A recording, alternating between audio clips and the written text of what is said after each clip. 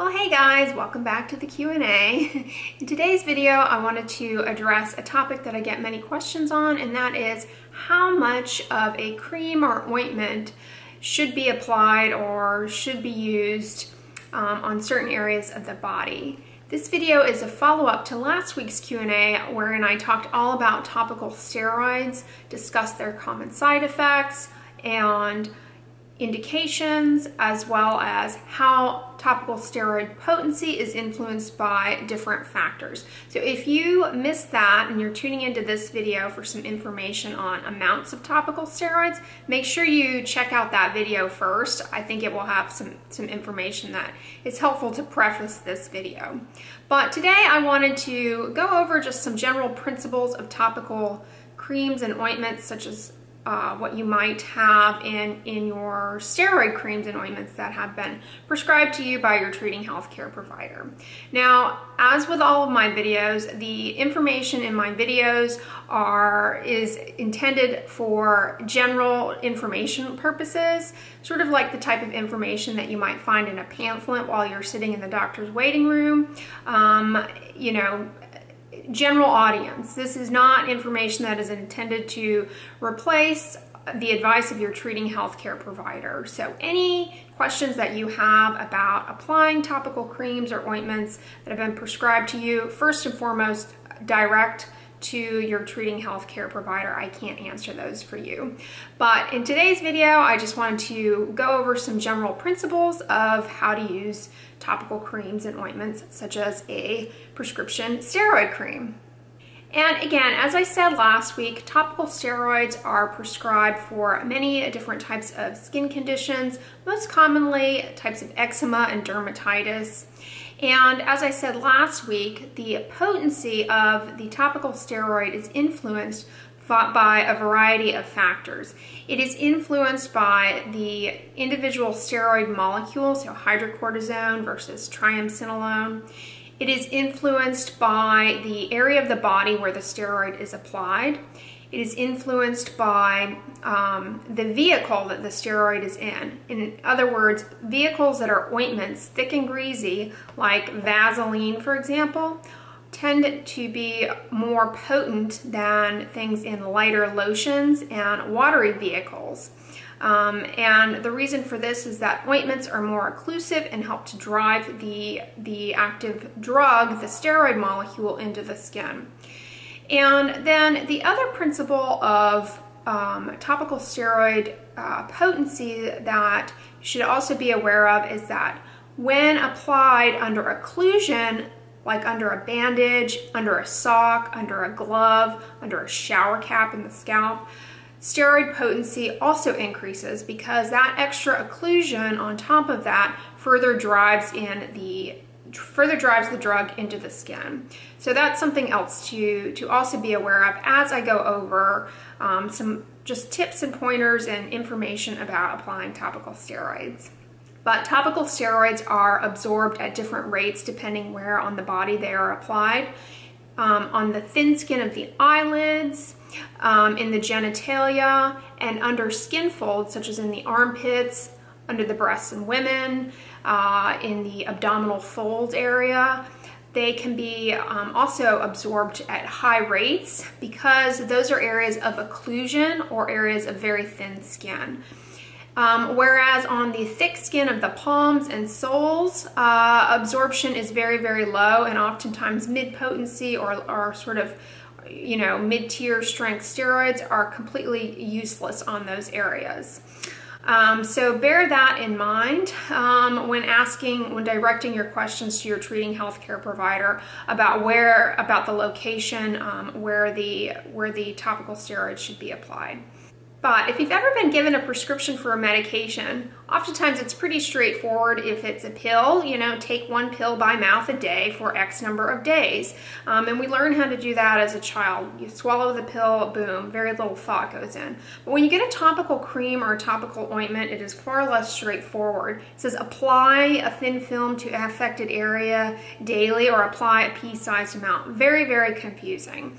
So this is one concept that I wanted to share with you all that I find to be incredibly helpful. It's what I use use as a dermatologist, and dermatologists largely use to determine dispensing of topical creams and ointments, as far as how much to dispense in the on the prescription, and how many refills and the frequency of use. It kind of helps guide that.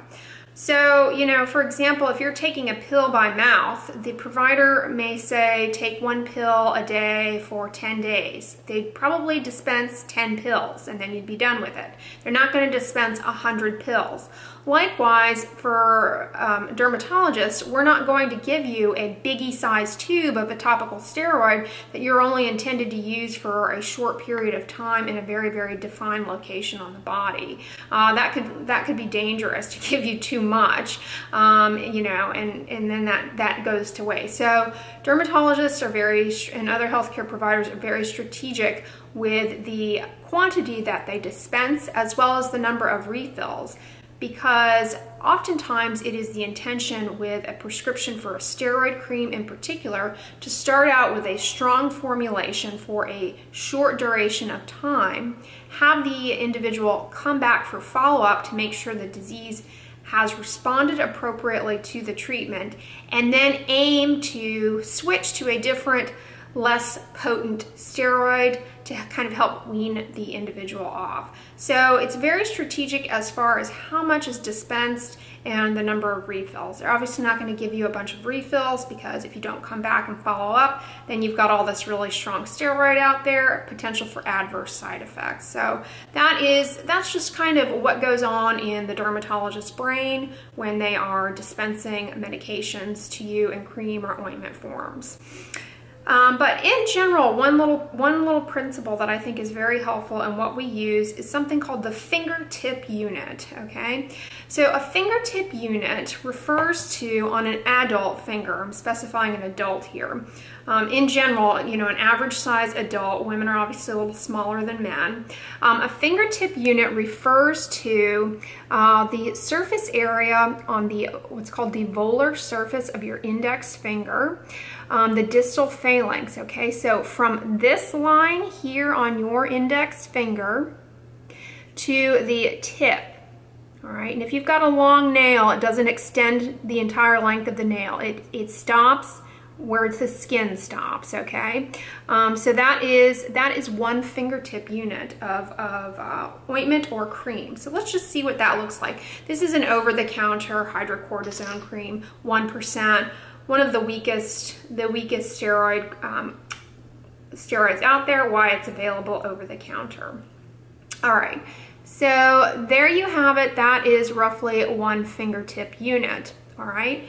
One fingertip unit on the average adult, male or female, is roughly 0.4 to half a gram of the cream or ointment, all right? So this is about a 30-gram tube, so I could do this 60 times and then it should be done, all right? So that gives you a rough estimate of that. All right, so one fingertip unit on an adult is about half a gram of cream or ointment. How far does that go? One fingertip unit equals half a gram of cream or ointment, can cover on the average adult, male or female, the entire surface of the hand. The entire surface, both sides of the hand, all right?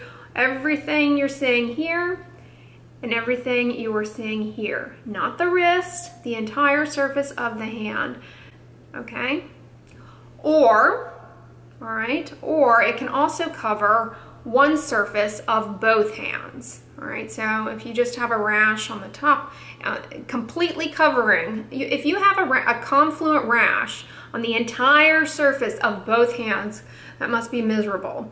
One fingertip unit should cover that entire rash, okay? That's rarely the case, right? So you can imagine you really don't need a whole lot of a cream or an ointment to be applied effectively onto the area. That gets you a good thin film of treatment to the targeted areas.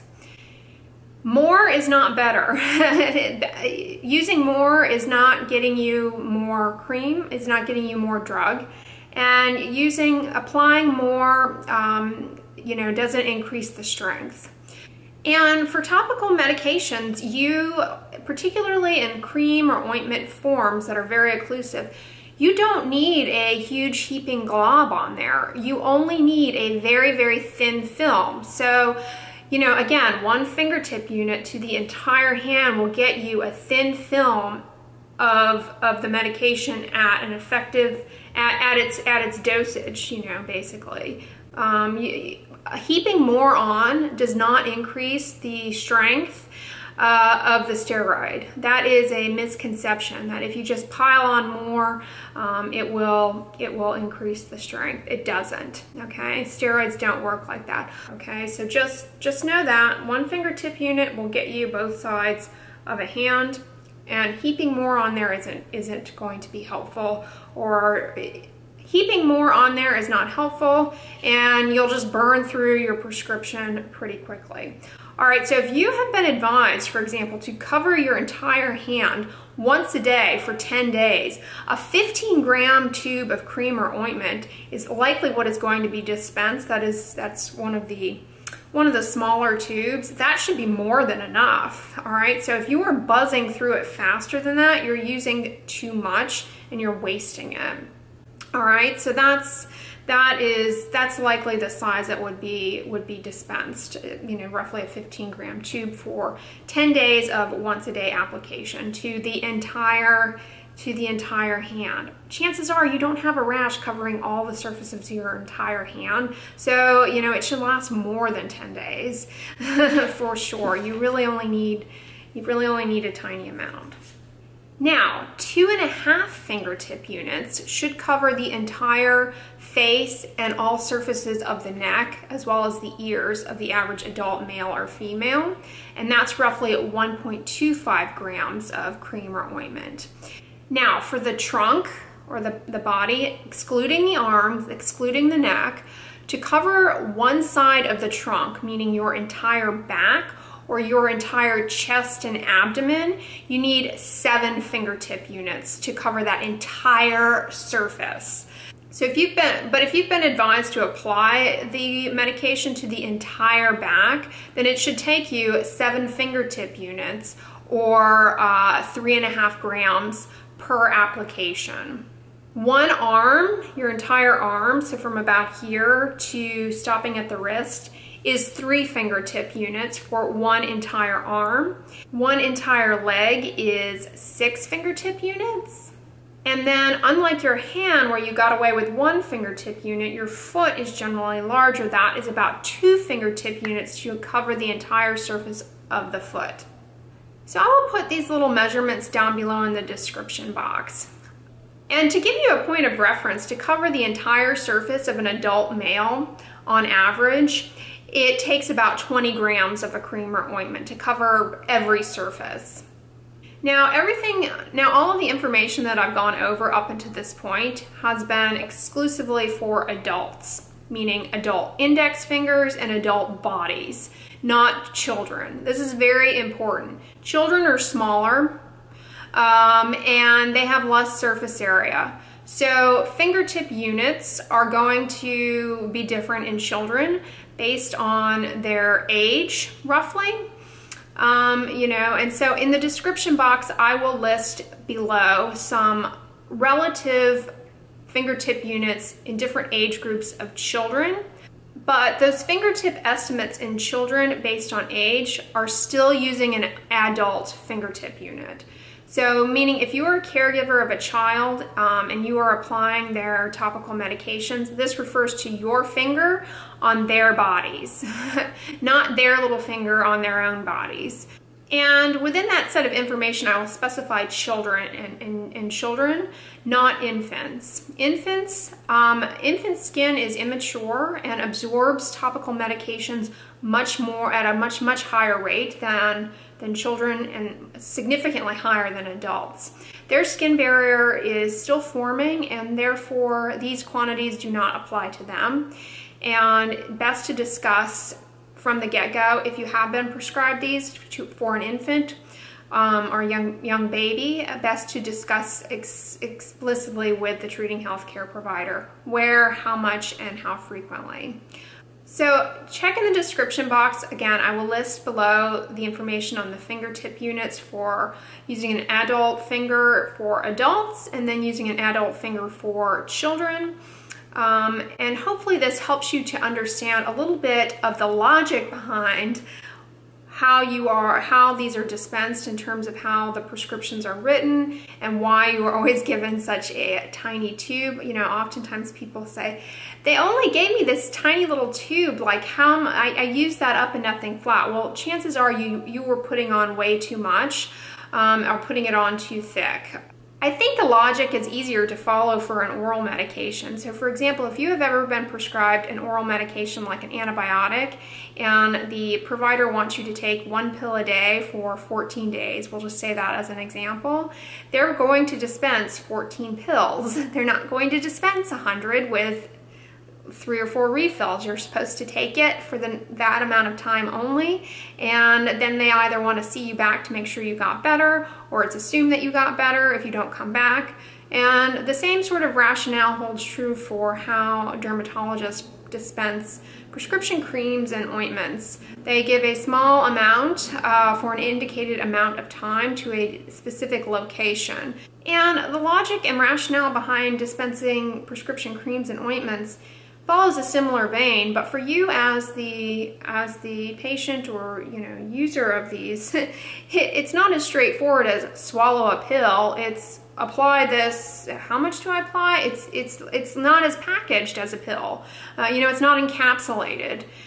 And that really is a tricky area to navigate. So I hope in my intention in making this video is to give you some general information about how it is that topical creams and ointments, particularly steroids, are dispensed, and how to apply them, and how much to apply them to cover a target area of the body. And again, as I said in the beginning, always be sure you go over all of this with your treating healthcare provider. This is merely intended to be general information to be helpful, but not as a replacement for the advice of your treating healthcare provider. But I hope this video is helpful to you all. If you liked it, give it a thumbs up, share it with your friends, and as always, don't forget, sunscreen and subscribe. I'll talk to you guys tomorrow. Bye.